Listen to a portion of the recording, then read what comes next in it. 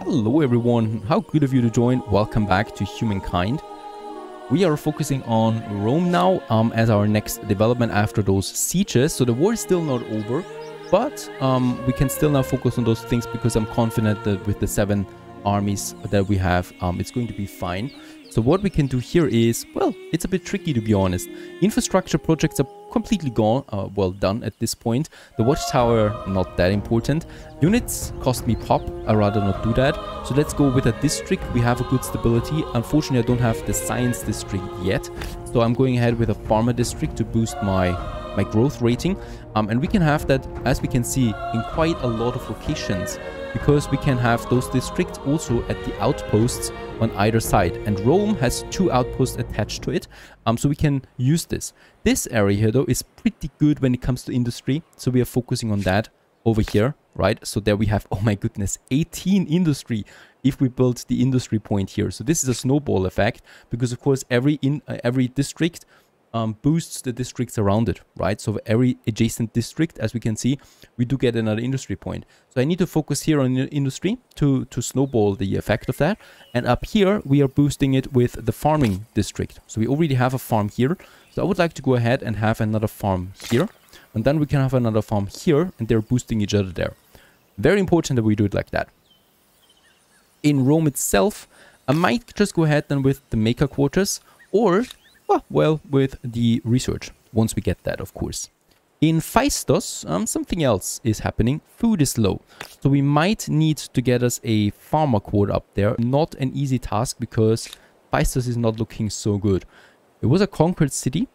We might just go for something else. Food on river. We don't have a river tile. But food per horse is something. So let's go ahead on the... Yep, on the animal farms for Phaistos. And there's also an event here. The world as it ever was is divided into the rulers and the ruled, great sprawling empires and proud independent cities. Your struggle is with other empires, but you should not forget the part these free cities can play. Independent people as a new civic. Let's just check this. Do we have another thing here? No. This is the only civic that is available at the moment. And we see a mercenary armies or assimilated people. Right, so I know Rome always tried to assimilate the people into its empire, so we might just go for this one here. Our empire will become stronger by opening our arms to new communities. And this one brings me to homeland choice, minus 50% assimilation cost. They may have more to offer than just their weapons. And another specialization into the civic stream. Osmosis, I love it. We have it in Pompeii. So this one here gives me 42 for my next research. Let's accept that. Oh, that was only 1 turn though. So, standing army is still taking its time. Let's end the turn.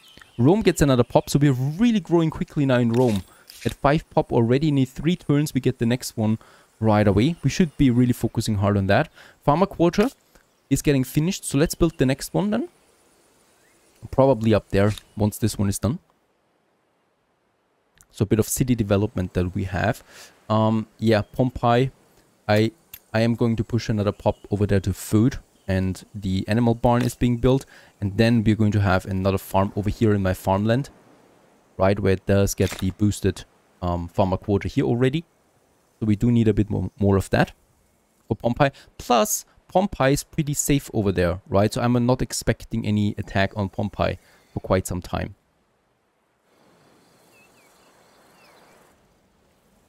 Now, the next Goth attack is also coming, but I'm not expecting that much damage anymore from them. They're still losing their war support. The Huns are also in the game, and yeah, they do look pretty strong, as we can see. I mean, by the way, we are the last one right now, but I think it's like with Civilization 6, where the AI just cheats a lot in the beginning, and I think we can catch this up, but boy, they're far away. With 2,700 and the Huns are 1,700. So let's propose trade everything anyway, and we can actually do this. We could purchase the horses, and that's basically it. Rome has finished the next farmer. Very good. Money is a lot in, but I would rather use this pop here in science. We have the scribe, right? So let's just go ahead. We have how much food? 42. That's a big growth. And that's not going to be enough. Let's push another... Oh, wait a second. Stability. Ah, it's fine. Stability is totally fine. Oh, very nice. Also, another science osmosis event that gives us the research quotas. We can unlock it instantly, or we boost the research by a meager 72. This is a research that takes a long time, right? So I'm just going to unlock it right now because we have the money and we have philosophy finally unlocked. And this one gives me the research quota and a boost to that. It also gives me the administrator now that we can add to cities. So another new mechanic that is being added that we need to have a look at it then again. The next siege is coming in. Oh, and it's a big one. It's 8 units there once again. 8 units. That is going to be tricky.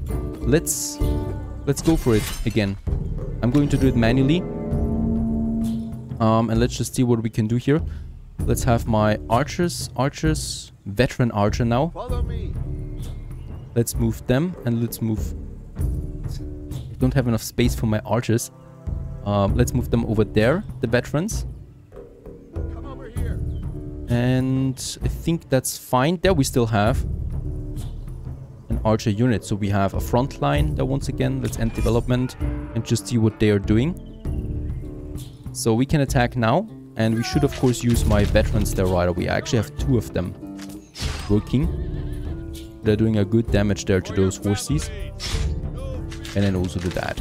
And I just love how the rain of fire is coming down on them. In this area, in this moment, I also need to mention how aggressive the AI really is. It is aggressive. We're playing on the 3rd hardest difficulty right now, and they're not letting go of us. So they're constantly pushing. Because I've read a lot of comments about AI being pretty, you know, passive. I have no idea what kind of game they're playing, because it's always like that. They're always very aggressive and trying from all sides. Alright, they're still playing, so they're still doing their things. We have now the upper hand, or we have now, it's our turn again. Let's just see, let's weaken those horses there, because they do less damage than to those infantry units. Do it with another area, and those guys here. Very nice, so they're almost destroyed here now. Can they still fire? Nope. Let's end the turn.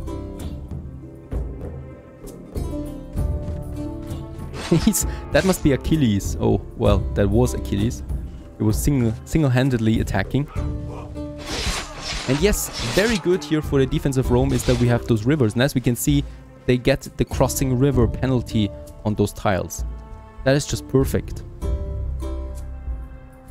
Alright, we can do it again. Let's just try on them. On them. Them.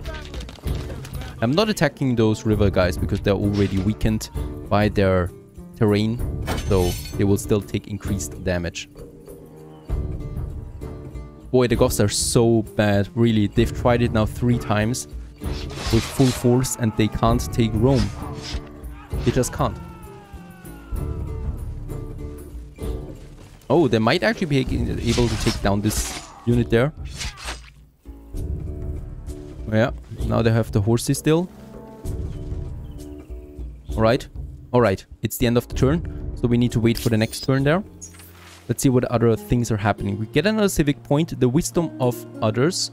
Your merchants track the world, reaching great markets in far climes and selling your highly priced natural riches for much coin. Conversely, your empire sees many traders from distant land visit our plazas with their goods, their wit, and their provocative ideas. Alright, let's use it. Elders' wisdom of foreign innovation. We get plus signs for each trade route, or we get +1 signs per researcher on cities. This is pretty good, to be honest, right? Because we can control this. This one we cannot control that much because we will always depend on outside forces. I'd rather go with the Elder Wisdom. It's important to know where you're going. Plus, I think it gives me research more quickly. Next turn, next attack. Once again, they're trying it. We're trying it back, so we are just firing. I mean, they're already pretty weak again, as we can see, and there's not that much that could really change this outcome, to be honest. The only thing that I might do here is I might change them if that's possible, but I don't think it's possible. It is possible. But I have to do it like that. I would love for this one to be a one-step action here. But still. Let's take down this unit there. We have some fresh infantry in the front. And that's basically this turn here already. Next turn, the first cultures reach the next era, medieval era. So the Franks are being chosen right now. They're the first ones. We're still pretty far away from our next era. So yeah, I'm pushing science already. This is the big thing that we need to achieve here. Districts, another 2, and pops, right? So that would be our goal. Pops, districts, science, boosting that a bit more. Standing army has been researched. Very good. With that, we unlock the iron. We should see some iron now on the map. There's the first one. Perfect. That we can use then. This one is very important for the Legion. That we can then use as a melee unit. And let's just finish this battle here. Because it's basically over anyway. Here. And here. Can I? Ah, that's too far away. Let's move them in. And then they attack. Oh, and this one died as well. So that's over. Once again, the Goths lost. And as we can see, oh, we get another star. Very good. So I think we have the highest star now. Yep, destroyed 26 military units. That's the highest one. And we have lost not a single unit. So that's why I like the manual battles there. Very good. Once again, Rome stands victorious. Let's have a look at the Goths.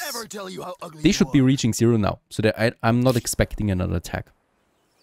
This war is over for them. There's nothing they can really do. We do get another tech that we can choose. Let's go with fishing. And this gives me the harbor and also another tech. And we need the techs for the stars, right? And by the way, we have now the research quarter. 3 signs and 1 signs per adjacent research quarter. So we should try to snowball this too. I have the industry tiles down here. I have the farm tiles up here. So it makes sense to have the research tiles close to the city. So we can have then quite a lot in this area. Quite a lot. Let's build the first one. We do lose some food and... Is that a farm? Do I have a farm here? Nope, there's no farm. But the territory will lose its resources. Not up here. Let's build it up here first. Right, our first research quarter. And we're probably going to build a few of them. But also very important, now we need to push the iron mine. So that we can build it. We can exploit our strategic resource here. And do we have a second one? Nope. Alright, we don't have a second iron ore deposit in Rome itself. But we might have it in the surrounding area. No, unfortunately we don't. Dry grass. That is another strategic resource that we have. Dry grass. Now, Phaistos doesn't really have a lot to offer except industry, and we might also be pushing the research quarter into Phaistos as well, because we have a lot of space here that no one really needs and no one really uses.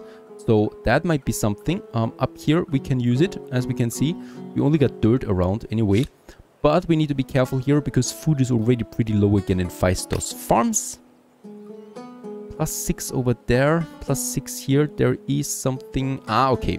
Let's have a farm district down here.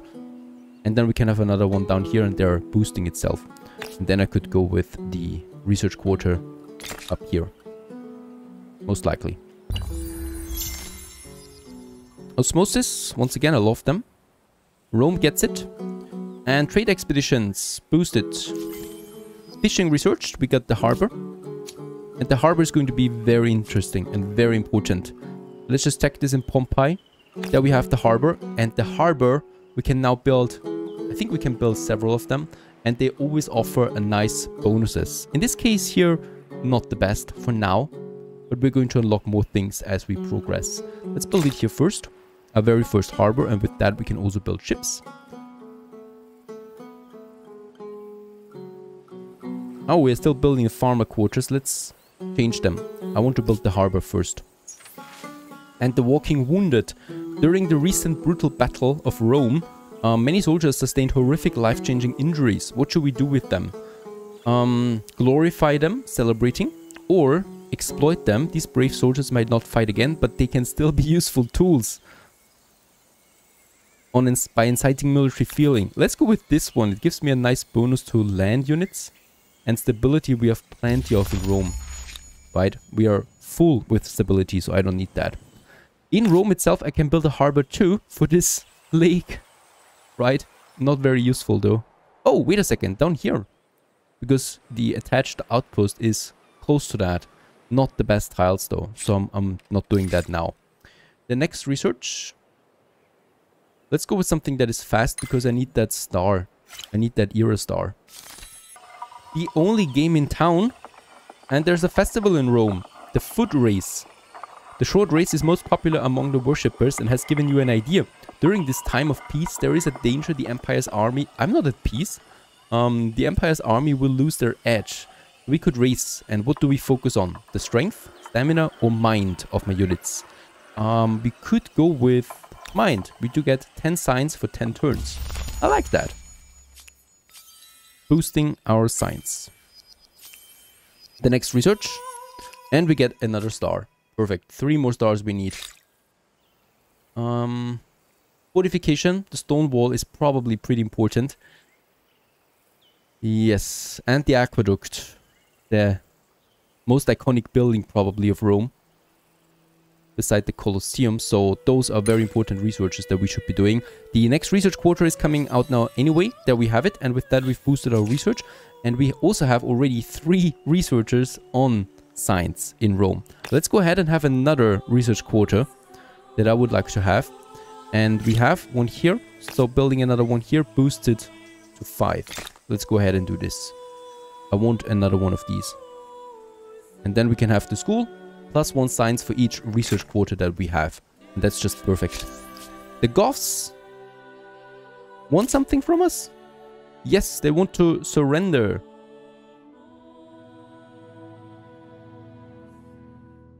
The Goths are surrendering. Alright, so no terms are being met yet. They would pay us 970 coin in reparation.